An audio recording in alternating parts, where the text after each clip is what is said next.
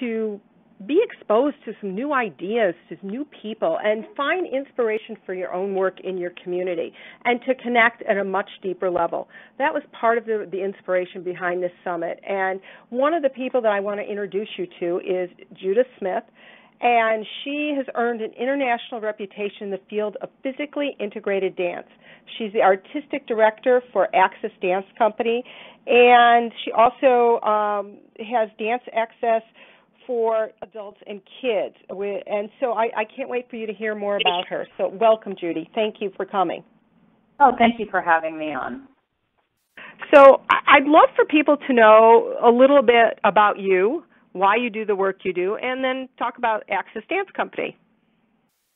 Well, I actually never thought that this was what I would be doing with my life, but I was an equestrian. I rode jumping horses growing up, and I was injured in a car accident when I was 17. And, of course, that kind of dramatically altered my plans for having an equestrian career. And at the time I was living in Colorado, and after about 5 Colorado winters, because we actually used to have winter back then, I was injured about 38 years ago.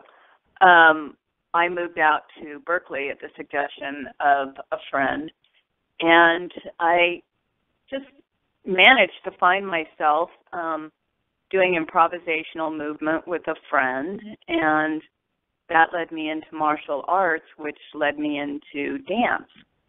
And so, I don't have a dance background. It's not something I would have ever imagined doing.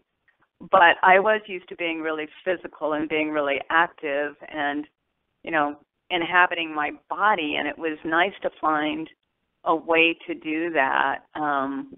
It actually changed my life to find a way to do that, as a disabled woman. When we started Access Dance Company, it was started by a woman named Thais Mazer, who was a dancer and was interested in extending her dance practice to people with disabilities. We really just got together with the idea of doing one dance piece for a dance festival here in Oakland, California, where we're based. And what happened was we all really got hooked on what we were doing. And you have to understand this was in 1987, and this was before the Internet. So, we didn't know anyone else that was doing what we were doing, that was actually setting choreography on a cast of dancers with and without physical disabilities.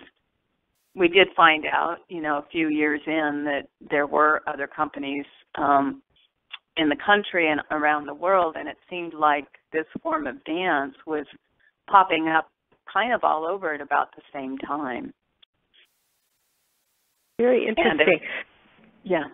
Go ahead. And I feel like it was really a reflection of what was happening in dance. We're coming out of the Judson Church movement and postmodern dance and, looking at pedestrian movement and dance in alternative venues and on different bodies. And, people with disabilities were also gaining a little bit more access to the community worldwide, especially here in the United States and in Europe. Okay, so tell us how many dancers are in your troupe and how does that work? And, are these people who were trained in dance, or do you have, quote, civilians who are part of your ensemble? How does that work? People like me who are non-dancers. Well, Access Dance Company, as I said, started kind of as an experiment, but what happened was the dance community got hooked on what we were doing, and the disability community did too. And we just kept getting offers to make work. At the same time, people would come to us and say, where can I learn to do this? And we had nowhere to send them, so we started doing education programming really early on. But our dance company used to be more a larger company of about 7 to 10 dancers, but because of the economy and the fact that we're actually paying people now, we pay our dancers, We've been more like at the 5 to 6 numbers, and our dancers come to us in various ways. Most of our non-disabled dancers have a lot of dance experience and have danced their entire lives. Some of our disabled dancers have been dancers prior to becoming injured or disabled. Others are, like myself, are new to dance. It's very difficult as a disabled person to get any training in dance. So, most of our training, I know my training was on-the-job training, and a lot of our dancers come through our classes and our workshops and our summer intensives. Okay. How do you get funding for this, and who are some of your community partners to support this? Because this is important work, but it sounds like you need a lot of collaboration to get this, message out. Well, it is important work, and I want to say that, AXIS, we're AXIS, not ACCESS, AXIS Dance Company. Our mission is really to change the face of dance and disability. And, we do that through performing and through creating work and through education work and through advocacy work, which I'm taking a bigger role in now, now that I'm, have been doing this for 38 years. Can you talk a little bit about that? I know you had a conference in May, so if you want to share a little bit about that. Yeah, AXIS is one of the pioneers and one of the leaders in physically integrated dance, which is what we call this, for lack of a better term. AXIS is actually a contemporary dance company, but we do physically integrated work. So that means that we have dancers with and without physical disabilities. And, the field has been going. AXIS is in its 29th year. Other companies are a little bit older than us. We're kind of like the first, second, and third generation. And, I, having grown up in this field and having helped grow the field, I have seen that things have changed in the last 29 years, especially with the ADA, Americans with Disabilities Act, and, with accessibility being mandated. But a lot of things haven't changed. It's still very difficult to get training as a disabled dancer. It's difficult as a non-disabled dancer to find a way to do this work. And, there's still not a lot of people that know about it and know that it exists. So we did a national, I kind of cooked up this little project to do a national convening. It's the first one ever on physically integrated dance. We got support from Doris Duke Charitable Foundation, and we brought almost 60 stakeholders from the field, both from physically integrated dance, other companies, other dancers. We had funders, presenters, service organizations. We had some scholars there.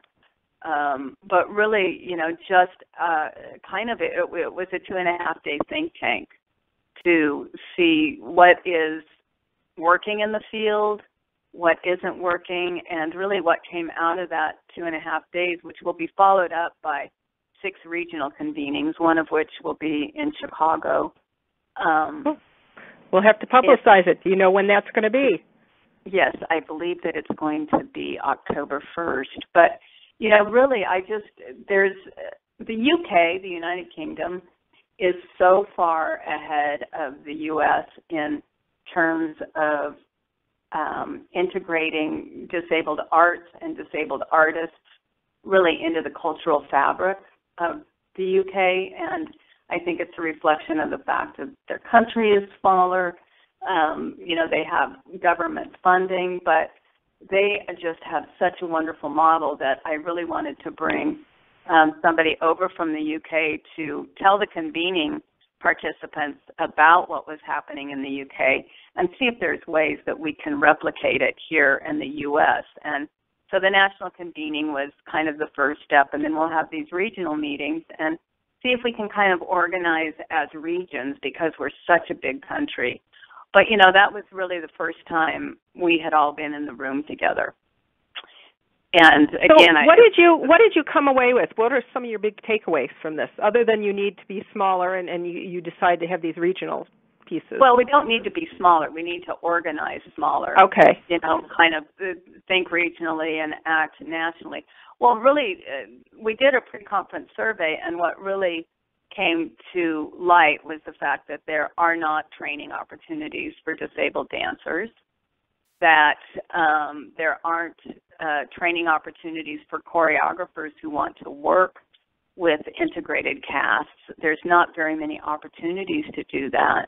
And there's also no kind of national network where we can stay connected and keep connected and, know about each other's work. The UK has dozens of disability arts festivals and conferences, and we don't really have very much here at all. So that's, I think it was just kind of that first step to get in the same room. You have to identify what are some of the challenges and what are the gaps before you can fill them.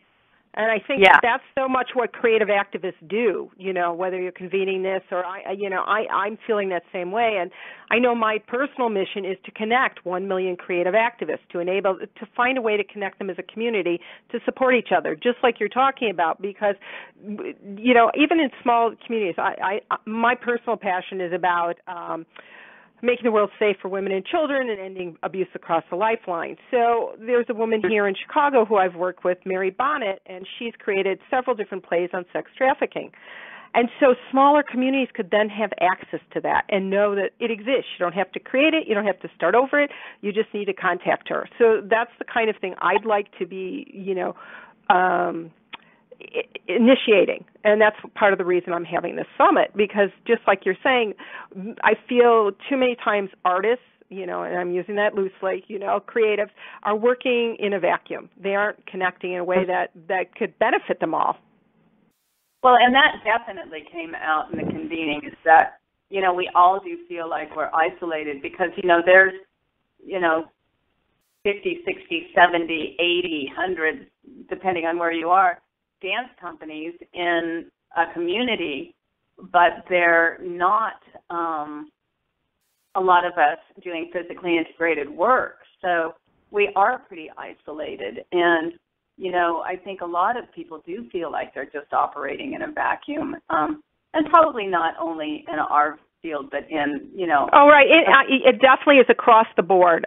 Anybody who's doing activism in this kind of, whether it is for, for disabled, or if it's sustainability, or if it's anything, or if it's gender equality, everybody sort of feels isolated. And that's what's come out of my conversations with people. And I'm hoping to change that by, somebody hearing you, they can reach out and say, wow, let me, I want you to come to my community. Let's see what we can do together. And when we're done with this call, I need to hook you up with somebody in Chicago, a couple people that I know. So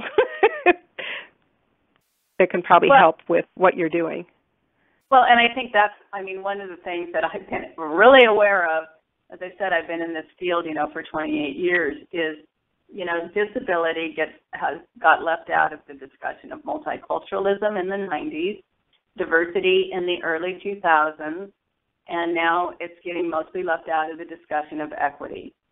And, disability is the largest minority, and, anybody can join it at any time. So, I think one of the advocacy things that Access is trying to do, and that we do through dance, I've done so much educating with presenters in this country and with service organizations and with funders, but, there just needs to be a broader inclusion. We need to think beyond just race and class. And the question is, who's not at the table? Instead of and disabled people are often not. More often than not, they're a second thought, or not thought about at all until one of us pounds on the door. So and that's been really challenging. through the years, I mean, just getting people to understand that what we were doing was art. We weren't doing therapy, and we wanted to be considered as a dance company, and we wanted to be reviewed critically. And, there was a lot of confusion about what we were doing early on. And it wasn't until I started commissioning outside choreographers, including Bill T. Jones, Stephen Petronio. We worked with Meredith Monk, really names in contemporary dance that, critics found a way to review what we were doing. They, outside of just saying, isn't it nice that those people are doing that, they could review us in the context of what they knew about Bill T. Jones' work, or, and it lent their names and the work. Well, the work got better, for one thing. I mean, our artistic work got so much stronger working with outside choreographers. But, the fact that these people were considering what we were doing to be dance, kind of woke the rest of, the funding community and the presenting community to the fact that, yeah, we were really acting and wanted to be taken seriously as a dance company. I love that. That's great. So I'm going to ask you something a little bit more personal now. So let's talk about your own creative process. Mm-hmm. How you are you've been a choreographer, a teacher. How are you doing that? What is your own process about? Yeah, I don't consider myself a choreographer.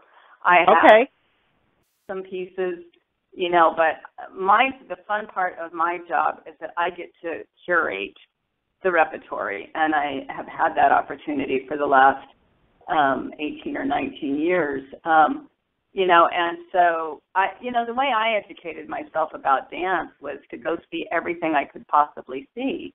And that's when I started seeing choreographers locally, like Joe Good, Sonia Delwade, Alex Ketley, that, I saw their work and I thought, man, they could do something so interesting with us, And so for me, I love kind of thinking about the repertory and thinking about what we need as a company and the cast of dancers that I have, what kind of choreography is appropriate for them, because when the cast changes, our choreography often has to change. We're not like a ballet company that you can just plug a new dancer into. Right. Our dancers are very, very individual, and there's not a lot, especially physically disabled dancers. So, I have had some repertory pieces that I've been able to keep going for years and through different casts, and other ones that, I just haven't had the right cast to do again.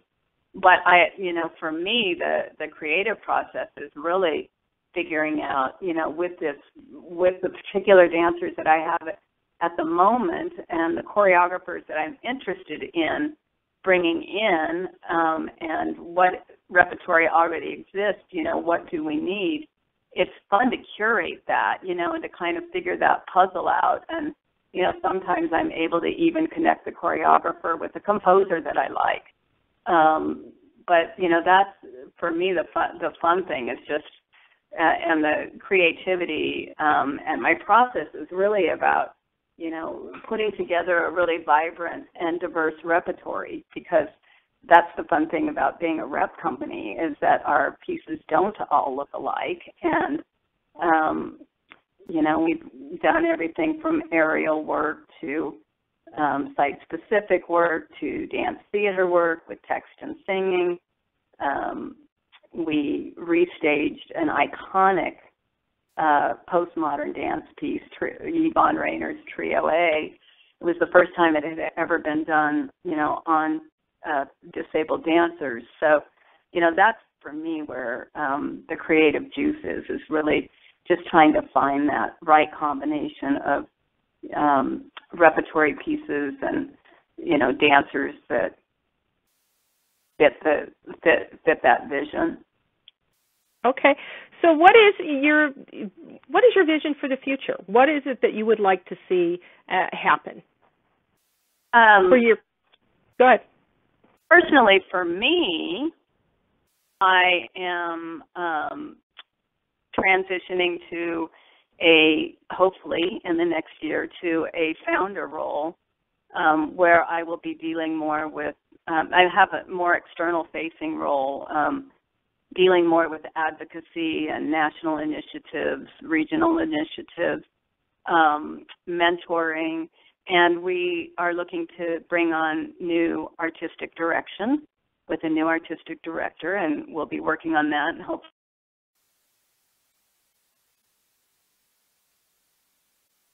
Okay, did I lose you? Okay, I lost you for a second. So I heard you say looking for new artistic direction, and then it went blank. Oh, that's weird. I don't know why. Okay. Yeah, we're to bring on a new artistic director, and I'm hoping that we have some great news about that in the next few months. You know, for Access, you know, we are a national leader in this field, and I want to continue finding ways to strengthen our infrastructure and, you know, bolster up our artistic staff. We do, you know, we've had a lot of touring, and, you know, it's time to grow the company a little bit. You know, for the field, I really want the field to continue to develop and for the quality of the work to get better, for there to be more opportunities for dancers who are disabled. I would love to see a university take on developing a physically integrated dance degree or emphasis of some sort. And there's, you know, some things that are happening around that. So, you know, it's a wonderful legacy you're thinking about. I love it. Yeah, and I mean, it's so important. Yeah. I want to know, this is a question I happen to love, like, So You Think You Can Dance, and what it's done for dance, and just the idea that in a 2-minute dance you can express so much, you know, and you can tell a story. And how do you feel about that, and having, you know, dance being front and center on some level? And they have, like, National Dance Day, and how could you participate in something like that? Yeah. It's interesting because we've had the opportunity to be guest artists on So You Think You Can Dance twice.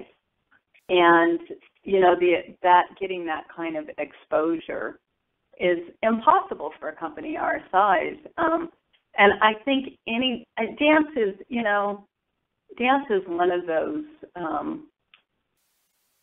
kind of ancient art forms that is just a birthright for everybody, but there are people that get excluded from it, or, you know, not even with disabilities, but just with different bodies who are told they're too this to be a dancer, or too that, or bad feet, too fat, too short. Exactly, exactly. And, you know, dance is just kind of an inalienable human right as far as I'm concerned. You know, and I think it's great the more that we can get exposure in the media and, you know, for physically integrated for dance in general, you know, the more that kids are able to take dance and express themselves through movement. You know, we just grow up so hung up in our bodies, you know, and dance is just so freeing. I know for myself, I was very disconnected from my body for so long. You know, I'd been sexually assaulted, and, you know, as a child, and so that I just, you know, my body was my enemy, you know. And then I started taking the first time I really exposed myself to dance was Daria Halprin of Tampa Institute. I took a one-day workshop with her, and it was like, oh my, you know, it was like, and for me it worked well because they had you do poetry and art as well, you know, so it wasn't just straight dance, but it was exhausting for me but it was exhausting, but at the same time enlivening, because I never really, you know, used my body in that way or expressed myself that way. So it's a gift, you know, and we do take it for granted many times. Yeah, absolutely. And, you know, I think that, you know, art and nature and animals are the things that heal people. And, you know, that's the thing I love. I'm kind of an activist at heart. And, you know, I grew up riding horses. Now I rescue thoroughbred race horses. You know, I love art for art's sake, but it wouldn't satisfy me. And I wouldn't be able to work as hard as I've had to work to grow this company for something that I didn't feel had some bigger purpose. And I just feel like the work that Access and other companies like us do is so important in gaining visibility for, people with disabilities and for dance. And, it's a dance form that really has the ability to change people's minds and to change people's lives. And, when you get to experience that and get to experience the impact that your work has, it can be a really motivating force, when you've been working on grant proposals all week or, it's running a dance company and being in the dance field, is just not for the meek. Oh yeah, it sounds that way. There's I think anybody who is working, to create change on such a broad scale that you are, and working to, because you are dependent on funders, and this is this is huge work, and that's why I'm so glad you're here talking about these things, because people need to know, what does it take. So what is one tip or tool or technique you use to break through your own creative blocks? Oh, I get out in nature. I'm constantly inspired by nature, or I just get in the studio and move. That's the thing, is that, you can always move through a block, and sometimes I don't get to dance as much as I used to. But, sometimes when you're feeling the most blocked and the most like you don't want to move, after you do, you feel the best. I love that. So I want to ask you about if somebody wants to get started in the dance field and wants to, get a hold of you and find out more about you, how do they do that? Well, they can go to our website, which is www.axisdance.org, accessdance.org. Access Dance Company is on Facebook, and we're on Twitter and blog and YouTube and Instagram, and all of those.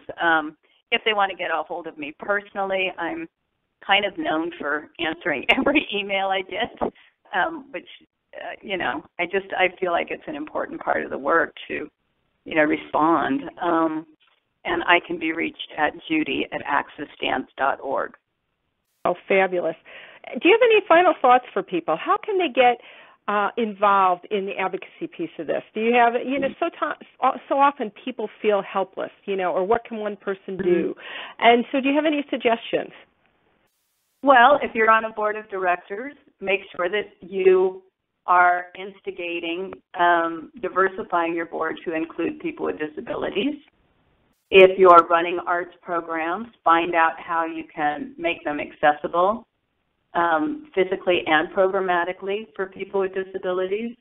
If you're putting on an event or a conference or a performance, make sure that it's accessible. It's in a wheelchair accessible space, that you are able to supply interpreters if necessary. There's just so many little things that can be done. And, we all kind of laugh in the disability community, about the little wheelchair access symbol, because really it's the law that things are supposed to be accessible. And I feel like what people should need to note is when they're not when they are. Right. But it's just still so much that isn't accessible that we do need that. We need to know it. But I just, and call things out. If you're going to a dance studio that is up a flight of stairs, ask them why, I love that. Thank you. I think that's what's so important, is everybody can do something. Absolutely. And you break it down in taking small baby steps. And when we do that, I think that's how we build momentum, we create that ripple effect, and we create awareness. And I think by the conversation we're having today, I think you are going to open up so many hearts and minds to, wow, I didn't even think that was possible, because so many people have never heard of a dance company that works with disabled people. I've talked to several people, really? Oh, I didn't know that existed. So I think that's fabulous what you're doing, and I want to thank you for being on our call today. I so appreciate it. Well, thank you so much, and I really appreciate being included, and, thank you for including disability, doing. Thank you. Again, it's one of those things we have to find ways to talk about this. And it's an array of subjects. There's so many things going on in the world that cause distress, and we need to be open and create awareness. And so that's what we're doing. And to everybody who's listening, please make some notes. What can you do? Take one action step. Think about the ideas that Judy just talked about, and see, when you're out and about, see who doesn't have access, or why is, what's going on in that place, and think about the dance companies that you see, and start thinking about that. And I would also like to remind you that if you are a Gold member, you're going to be able to stream and download both the audio seminar, this call, and the transcript day by day for your permanent library. And there will be some additional bonus calls going on that I want to keep you in touch with. So thank you so much for being part of this today, Judy, and we will talk again. Great, thank you.